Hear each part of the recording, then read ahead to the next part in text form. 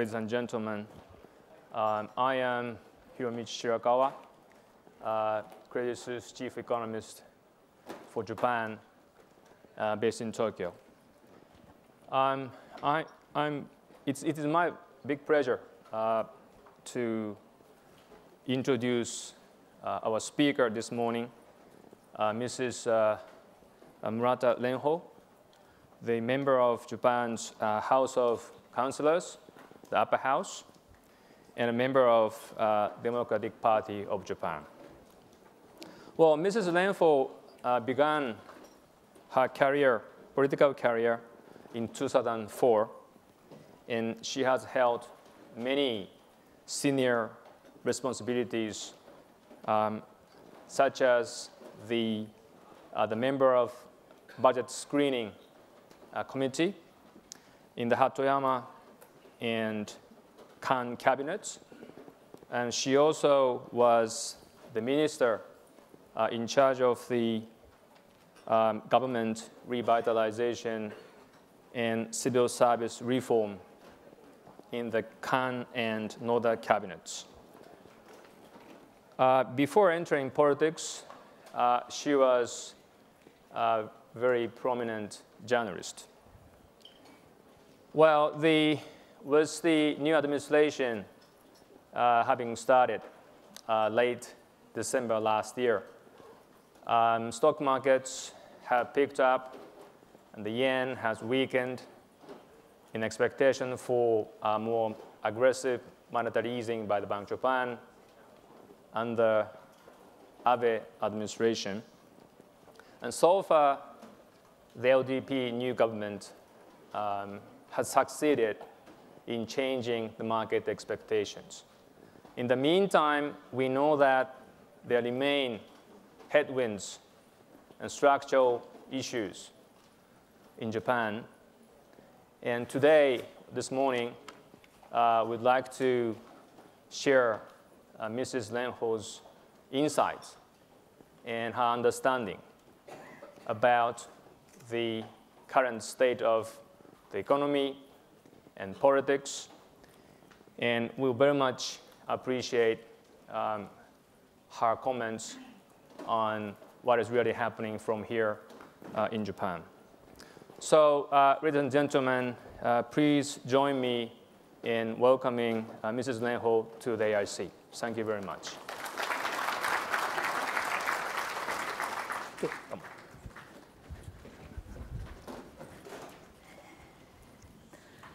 おはようございます。ご紹介いただきました。 Good morning, everyone. I am Renhō. Thank you for a kind introduction. And I'm very nervous to speak in front of so many investors. And also, I'm nervous for another reason. Former Prime Minister Mr. Hatoyama is sitting right in front of me. That makes me very nervous.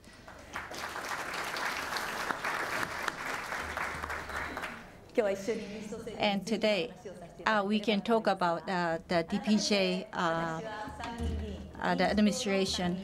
And I am the upper house member from DPJ.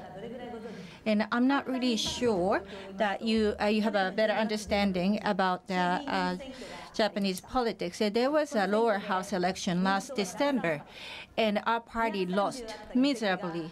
We had 230 seats, but now like 57 seats. So it's a quarter of what it used to be. And then instead, Abe's administration won, LDP won. So basically, we lost, and they came back in power. The LDP came back in power. And that's how the Japanese current situation is. So I am one of this like losing the DPJ, like an opposition party. The Credit Suisse gave me this title about the speak. You know, whether the Abe, the administration is going to succeed. They want me to talk about this. You know, of course, to be honest, I don't want him to be successful because we lost, and so therefore, you know, we don't want him to succeed. But it has to be successful because, you know, for the Japanese national, I want you investors to invest into Japan. So we just start here to criticize the Abe administration. I want to talk about the true Japan. and they have two strengths. So because like Mr. Abe is the second time prime minister, the first time around, so he didn't really lose the election.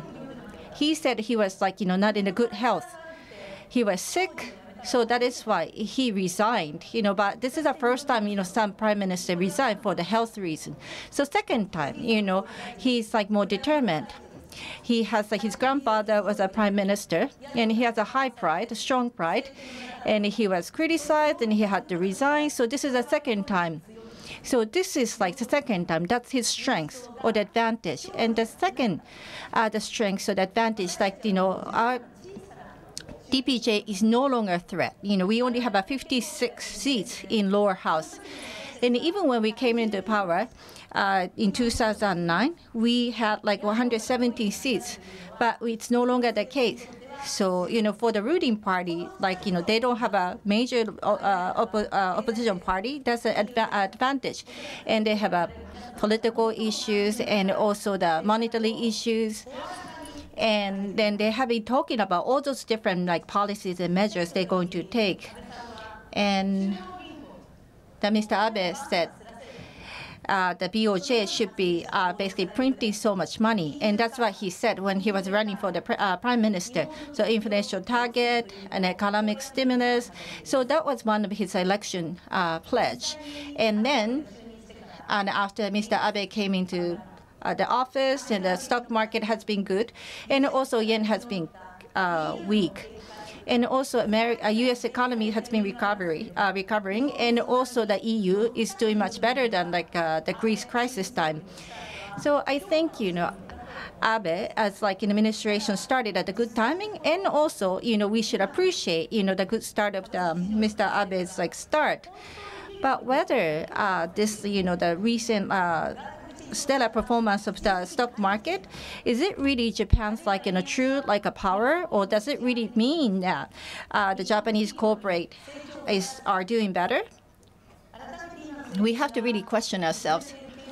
So all those like economic policies, the LDP is like implemented. Like we need to check as an opposition party whether they like really have a good and tangible policies. So they put the pressure on BOJ, and they're trying to target of like a 2% inflation target, and they're trying to achieve that. So this since 1991, we haven't really reached this 2% inflation target. So over 20 years, even during the bubble, CPI was average of 1.7%. So right now it's less than 0. So in order to bring back to 2%, you have to realize how hard it is, and you probably understand that better than I do. And then I think one discussion that I'm concerned about, this is a discussion within the LDP, whether Mr. Kuroda is going to be governor of the BOJ or not. If they cannot achieve a 2% target, they're going to basically let go and fire the governor of a BOJ. So they're trying to amend this BOJ Act or BOJ law. So I think that's going to infringe autonomy or independence between the government and also the BOJ. Therefore, we are opposing this amendment of BOJ Act. In Japan, in Diet, we are having this budget committee and this inflation target increasing the CPI, and also this current share price and also the weaker yen. Is it going to really enrich our country, and also is it going to make the Japanese economy better? And that's what we are discussing in this budget committee. Even like we are talking about like a higher CPI, we need to have a real actual like economic recovery. So Mr. Abe's and also Mr. Abe's brain hasn't really responded to this question. He said if the CPI goes up, corporate earnings going to go up, and then like employees' wages going to go up. If that happens, like there would be more consumer spending. If consumer spending is activated, and then corporate earnings is going to improve, so there would be a positive cycle. That's their response given to us. But whether is it really going to increase the wage of the employees? Are they really going to benefit from this process? The current high performance of stock market and weaker yen, and some companies, their performance is getting much better, but whether those companies has increased their wage for their employees, but we haven't really seen the result. Even the corporate earnings and the performance is better, and they can raise the capital in the market. But if they invest the money into the capex, but it takes a while before we start seeing the tangible result, the return. And so also, if like the investment is taking place, aside, from like a Tokyo area, of course the time lag is even longer. So we don't really see that the tangible result yet. So therefore, this might actually lead to the bad inflation. I think this can be the risk. I'm very concerned. And the Secretary of General and Abe, Prime Minister Abe, his government say he basically made a request to the business circle. He said, please increase the wage of the employees. So usually this is something the labor union should insist. The Prime Minister doesn't make this kind of comment usually. So there are two basically famous convenience store companies, and they're also doing a business in Hong Kong, and they are increasing the wages for the employees, but only for the full-time employees. One major convenience store, this company, and they have 7,000 full-time employees in the headquarters, and half of them are not proper employees, and they're like contract employees. So they only like increased the wage of like 3,500 people, and also those people who work at the convenience store in front line, and they are like 150,000 people working. But for them, there's no wage increase. And another convenience store that promised to increase the wage, and they have 6,000 people of proper employees in the headquarters. They're going to enjoy the wage increase. But non-full-time, the part-timers, they would be, there are like 90,000 people there. So they don't really enjoy this wage increase. So there's like a gap between the poor and the rich. And the majority of the Japanese national do not really benefit this wage increase. So this LDP's strategy will not probably function. It's not going to promote the further consumption, the individual consumption. So we have like this part-timer of like 18 million people in Japan. So we need to really solve the issue of their low wage. We need to come up with some measures. Otherwise, there would be no further consumption by those people. And I think that's going to be very difficult. And this slogan coming out from the government, also the media, this is the price increase in this spring. So the flour cost and wheat cost is going up, and also the import cost is going up. The bread, pasta, noodles. So anything that's made of the wheat, those like retail price would be increased, and also the cooking oil's price is going to be increased.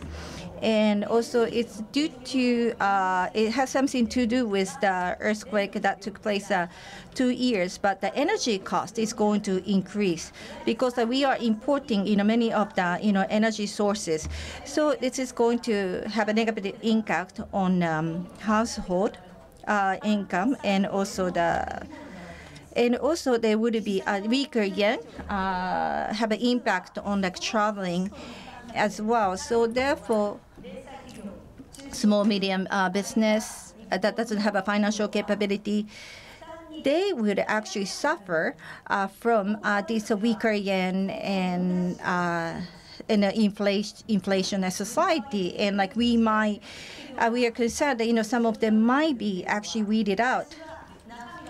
So we need to have a tangible solution. Now, otherwise, this Abe's administration's the solution will not work, and also in order to improve the economy, the industry has to grow, and then affiliate company or the related companies would have a better revenue, and then as a result, the employees there would enjoy the higher wage, then that will lead to a higher consumption or the consumer spending.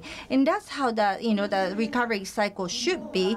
But for the last 20 years, and basically we had the slowdown of the industrial growth and the aging society and also the low birth rate. We didn't have enough, the job market. And also the wage has gone down and consumer consumption has gone down. For the last 20 years, excluding the full-time.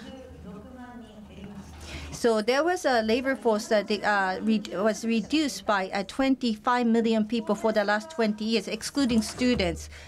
And so, of course, that means like a reduced wage. So therefore, people don't spend money. So for the last 10 years, looking at the National Taxation Bureau, so the taxation revenue of the government has reduced by 109 trillion yen.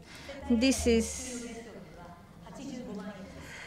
150,000 yen per household reduction per annum. So even though the interest rate has been very low, but people had no choice but saving rather than spending. And that is why during this time, so this deflation became a norm. But I don't really blame on deflation. But we couldn't really do the structural reform instant. And then as a result, we can't sell the products and the price went down. So deflation is the result. He thinks that Mr. Abe thinks deflation is the one to be blamed. So if he triggers inflation, everything is going to be okay. But I think that it's wrong. So when the DPJ was in a ruling party, we tried to work in trying to reform the structure and trying to also identify growth industry. We did that, during the 3.5 years of our administration. And actually, a Japanese economic, the structure needs to be reformed. The construction industry reduced 1.3 million people. Labor force has been, reduced. And as for the manufacturing, and the manufacturing site has been shifted to India and China. And they also reduced the labor force by 2.6 million people in the last 12 years. So, but you can look at some of the industry that is increasing the labor force, medical, elderly care, and those industry increased the labor force by 1.5 million people. So what I'm trying to say is that in the construction the industry, 80% was a men labor force, and the manufacturing industry had 70% of the male the labor force. But on the other hand, 80% of the so-called like medical and the elderly care industry has like 80% of the women. So basically, we have to shift those male who lost a job to a social security and also the elderly care, the industry. And also we have to create the environment where women can work more. And if we tackle these issues, And I think we're going to basically weed out, zombie, so-called zombie companies. And I think we can nurture, the growth industry and growth companies. I think if we can manage to do that, Japan's economy can recover quickly. So that's what we were trying to do when we were ruling party, and also what we were trying to do at that time was how we can prompt consumption. Mr. Shirakawa told me this. The nominal GDP of Japan has decreased by 50 trillion yen. For the last 10 years, and because there's less capex by the corporate and also the less investment in housing, the only one positive number, which is 0.7%. This is the household spending. Household spending has been positive. So basically, who's the driver of this? And this has been basically the pension recipient, and basically people over 65 years old. They keep spending more money. So we have to basically ensure their sense of security them, and they keep spending money. And overall, the Japan's a bank savings. 60% of them has been held by the people over age 65. If they spend more of this money, I think that's going to activate the market. So because they have a high a bank saving. So therefore, under the administration and the pension and those medical. And those future of the elderly would be guaranteed by the government. Even if they don't save money, they would be looked after. If they have this safety net, they would spend more money, and that was the idea. So even elderly, if they're trying to make money, let's say, if you're age 86, you're not going to build a mansion. So if you're 77 years old, you're not going to buy a new the sports car or the second house. So basically, that money should be shifted to younger people, because the younger people tend to spend more money, or they have a more chance to spend money. So we needed a money shift. So not just increasing of the consumption tax. We're trying to basically increase the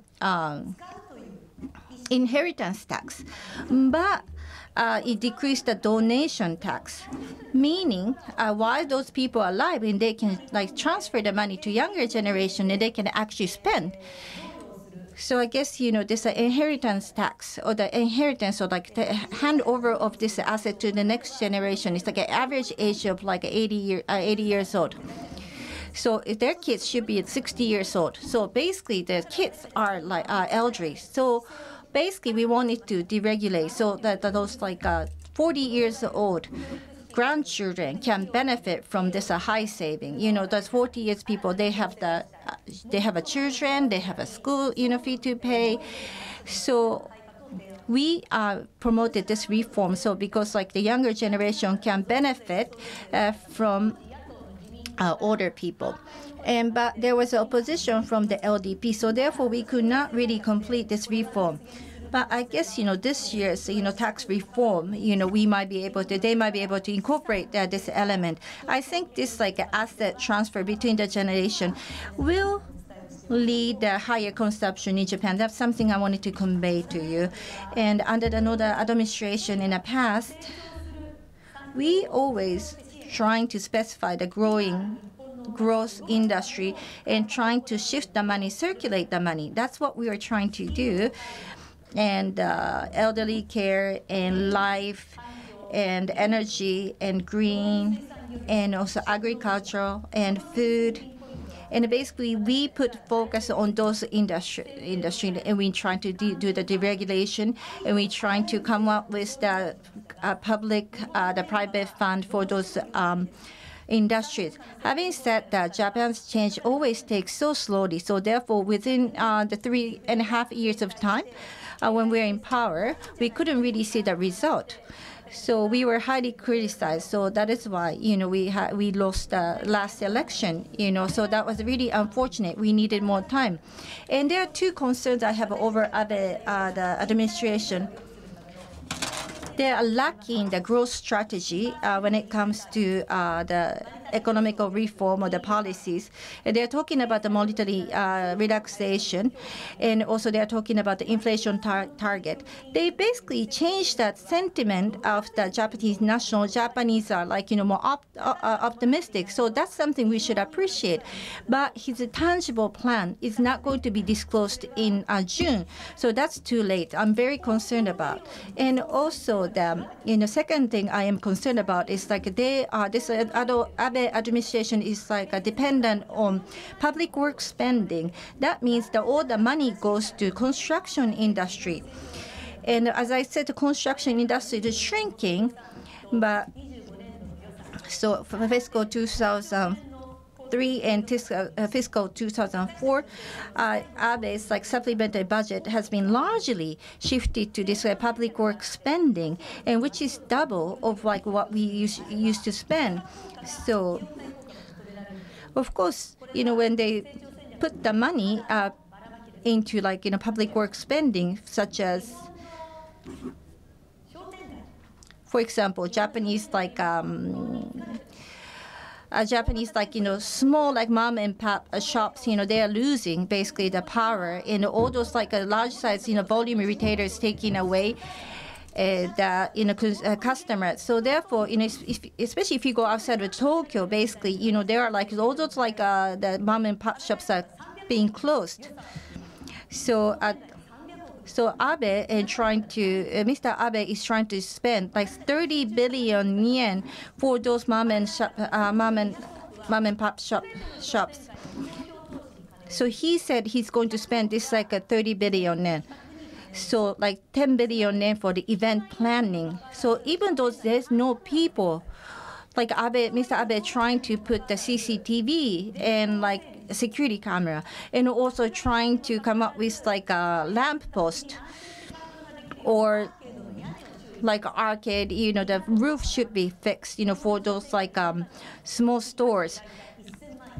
So each store, the town costs, it's about 10 million yen. So all those a small the business, the store district, and spending money on them would not create a tangible result. I think he's just spending money for nothing, draining the money. But I think he should just spend money and pump into the money to growth industry. I think he needs to have a more specific plan. Otherwise, I believe he's not spending the people's tax in a proper manner. When we have to shift the structure or the fundamental economy, he's just spending money on nothing, and there's no tangible financial or the economical policy behind his package. But it looks like Japanese economy is recovering on a temporary basis, but I'm not really sure that's sustainable. Of course, I urge you to invest in Japan. So therefore, I need to validate whether the Abe's policy is working or not. And rather than being defensive, and we should be more proactive. We should participate in TTP and nurture more aggressive agriculture industry. And our Japanese, the GDP has been decreasing, but GNY is 475 trillion yen. So of course, the current account is being deficit, but at least, we need to invest more and oversee, and we can bring the return back to Japan. I think we need to become more proactive, more aggressive, and going outside, and we need to, reform the structure. But while we were doing this, we had to basically resign from the ruling party. But I hope, Mr. Abe is going to take over this and then he can show us, the tangible result. What we're trying to do as a DPJ was we're trying to eliminate the invested, and we're trying to weed out, old zombie company. But so therefore, we didn't really receive, the support from them, and they are now supporting LDP. I think, Abe administration's, the success factor is to be able to convince those old-timer, the Japanese corporate, and make them willing to change their mind and shift their attitude. Hopefully you would be more interested in Japan, and hopefully you make an investment from the long-term perspective. And then, so it doesn't matter, LDP or DPJ. Former Prime Minister Hatoyama and I would keep continuing working on this issue to make Japan a better country and a better economy. On that note, I'd like to conclude my presentation.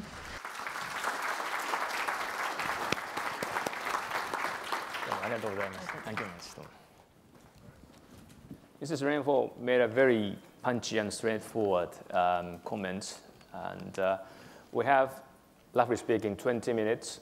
So we'd like to take questions from you. And if you have questions, please raise your hands. Thank you very much.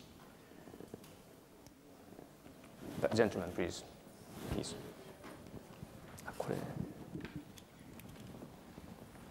Hi.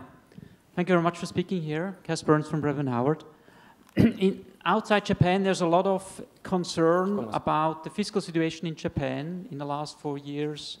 Every year, tax revenues covered less than half the expenditure. How concerned do you think we should be about the fiscal situation? Yes, you can see that when you look at the numbers, it's getting worse, deteriorating. But there was a Great Eastern Japan earthquake, and also after that administration was switched, and there was a collapse of the Lehman Brothers. So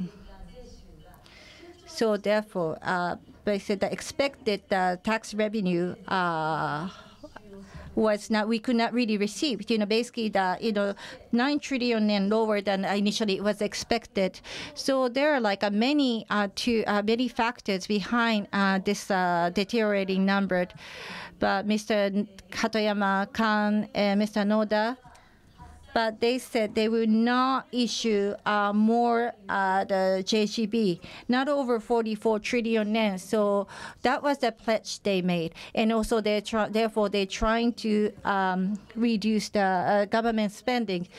But under the Abe administration, they have already issued 48 trillion yen of JGB, so therefore they have a less fiscal discipline under the current administration. That's how I see this. Any other questions?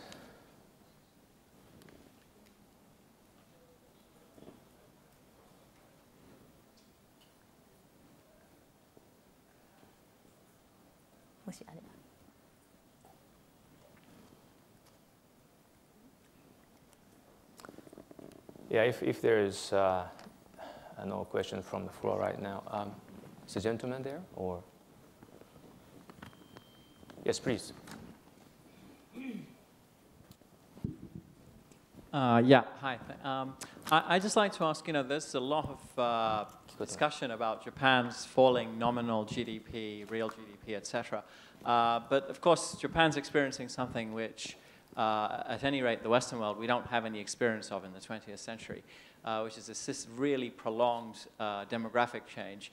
Do you think that all of these efforts are actually in vain? And politics aside, do you think that the real lesson for Japan is just an adjustment to a smaller equilibrium GDP, to a smaller GDP per head, and so on? And in a way, are you trying to solve the wrong problem?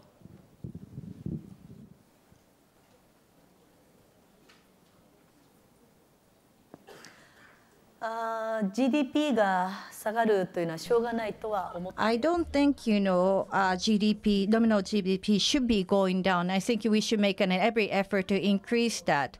We need to shift the industrial structure fundamentally, and those players who need to retire from the industry should retire, and we need to boost the growth of new business, and that's what we have to do as a government. And I guess we are in the middle of that process, so therefore the nominal GDP is right now decreasing, but GNI is actually increasing. So I understand so basically we can benefit from our investment from the overseas, and then we can increase the GNI to support the Japanese economy. I think we need to shift this like a structure. I think we are in the middle of this. That is why the nominal GDP is going down at this moment. Yeah, to the gentleman, yeah, please. I'd like to address the kind of glass ceiling, more of a social question in Japan, because we have obviously a female prime minister in South Korea. Do you think there one day will be female prime minister in Japan? And how soon? And what are the barriers to that, in your personal opinion?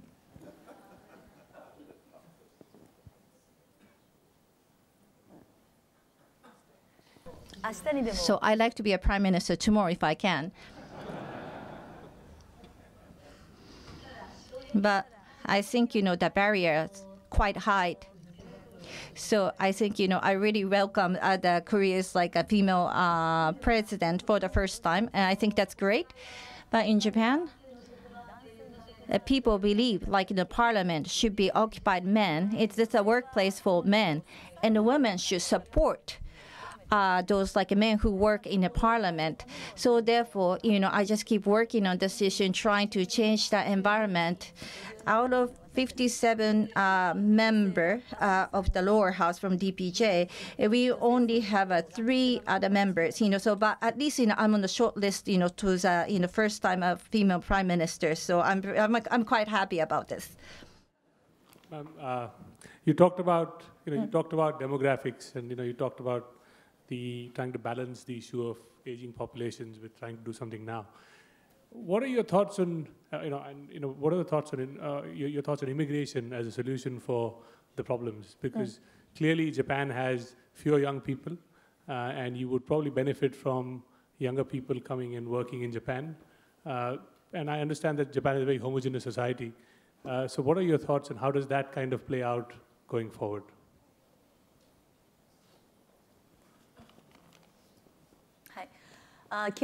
In principle,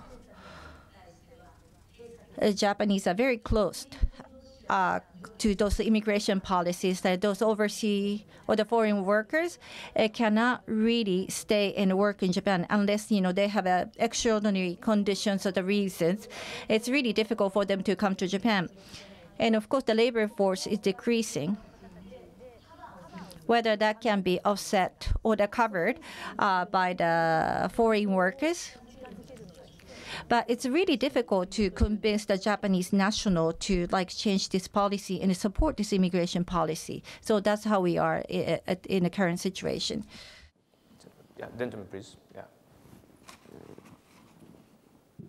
Thank you for your presentation. Just to ask a culture question. Now, historically, LDP has heavily depended on political donation from corporate. So that's why Japanese LDP and the corporate are heavily, closely related. Now, it is time to reform the corporate, particularly close down those zombie companies, allow the good company to invest, and that makes sense to change the dynamics. Do you think that the LDP this time have the determination to reform the corporate, to really close down those zombie companies, so open a space for the good company to invest?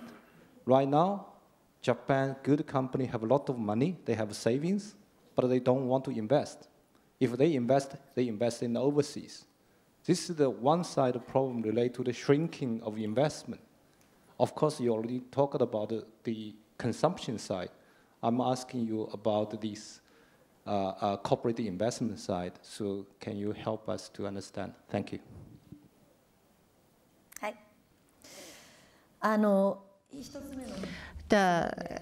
To answer your first question, whether LDP is ready to change or weed out the zombie companies who's donating the money, political money, the funding to the LDP. I'm not really sure what they are going to do, but it's really hard for the LDP to come up with the harsh policies against those like supporters. I think that's a common in anywhere, in any politics. But we like to change that, and we like to see LDP change their stance. And as for the investment, Japanese do not really invest. We don't really have a culture of the investment.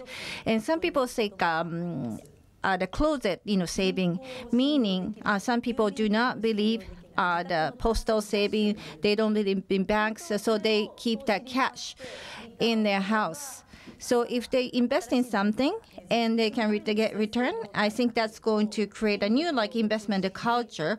But that hasn't taken place. And our party and also the financial service agency has been really trying to urge people to invest.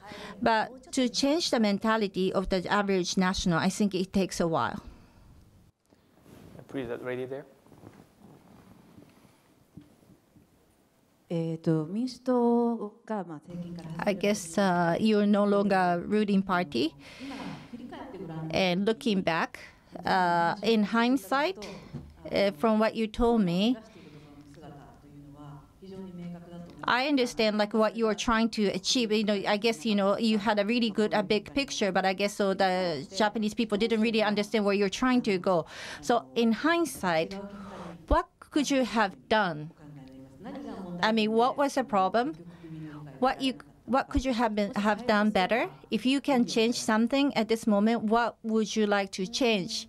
原因はおそらく歴史が評価をすると思います。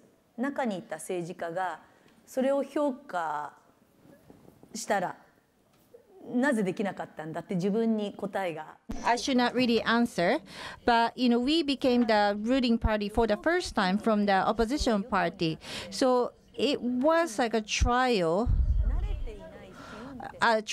for us. It was a trial error process, and we had to basically fail, and that I have to admit. So the next time we come back into the power, I think we can do much better. And now we are more motivated to replace the LDP next time. So I think we learned so much from the last failure.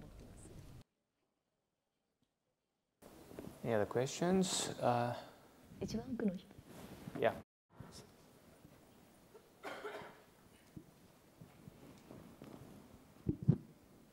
Thank you. This continued rising sense of nationalism and tension between Japan and China. And as investors that look at not only China but also Japan as promising investment opportunity, could you perhaps talk a little bit about how this is either going to get resolved or perhaps will be addressed to market satisfaction?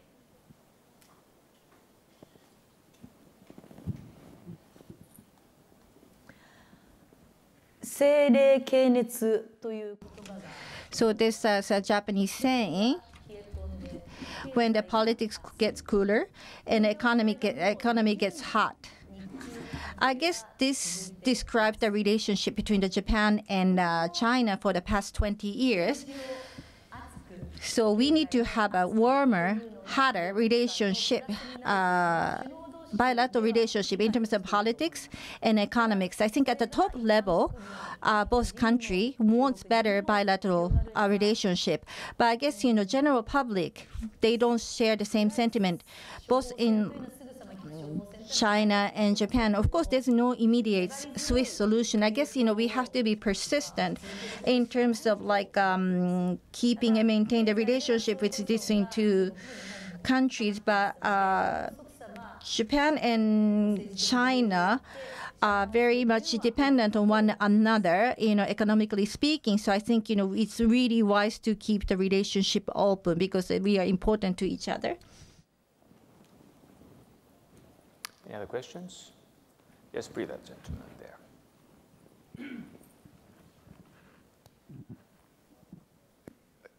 I'd like to ask you about shareholder culture in Japan. Most of us in this room are investors, and Japan, the last 3-4 months, the stock market has gone up, but the last 7 or 8 years, Japan developed a very bad reputation for corporate governance, not being friendly to foreign shareholders, not being interested in shareholder activism. So I'd like to, going back also to the comments about getting rid of zombie companies, it's related to that also, but I'd like to hear your views on how, or whether Japan needs or should develop a more activist shareholder culture.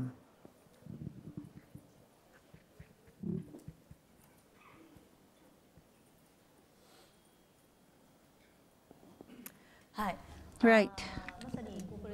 The corporate governance has been discussed actively even within Japan, and also so all those books, really like popular books, usually talked about who the company should belong to, like whether the worker or shareholders. We don't really have a clear answer who owns those companies. And when you look at the retained profit of those companies in the past 10 years, I think the Japanese company tend to retain the profit rather than return to the shareholders. Or, they haven't really returned to their employees either. So I guess something, that the government should, basically adjust the policies and also the legislation in order to facilitate this, like a government's like corporate's return or corporate to the employers or the shareholders. I think that's the government's role. すいません。日本のマーケットを外資に開放する。これはやはりまだ Increasing the Japanese market to foreign capital, I think that's the big hurdle behind this, and those barriers should be taken away. And I think foreign company and the Japanese domestic should compete with one another so that zombie companies would be forced to retire. I think that's a healthy competition. So that's something I like to promote. Okay, we have, roughly speaking, 3 minutes to go. So the last question, please.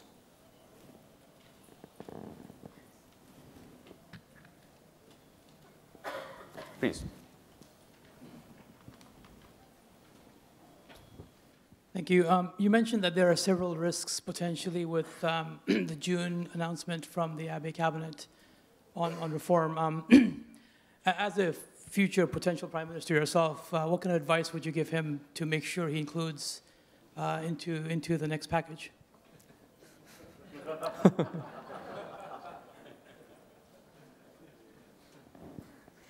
Yeah, I have to make sure I don't give out the wrong message. And the Japanese growth strategy is actually limited. And we have an aging society and low birth rate. So therefore, we only would have a demand for the medical and the elderly care or the health care. And also agricultural business, and that can produce competitive products and energy, and also the environment. Probably those are the industries, we should focus, regardless, that's a DPJ or LDP. I think, they probably have the similar proposal or the idea. But the LDP has a very close tie with the corporate. So they might be kind of forced to accommodate to those like a corporate, they are close to. So therefore, I'm really concerned about that. They need to be really careful about, who leads the policy. Thank you very much. And in concluding the session, I'd like to make one brief comment. That is on Monday, we actually invited Mr. Shiozaki, LDP member, and today we have Mrs. Renhō from DPJ. So it was it was a big pleasure for us to have both the current government party and DPJ. And I think that's very good for us to have a very well-balanced view on Japan. Thank you very much.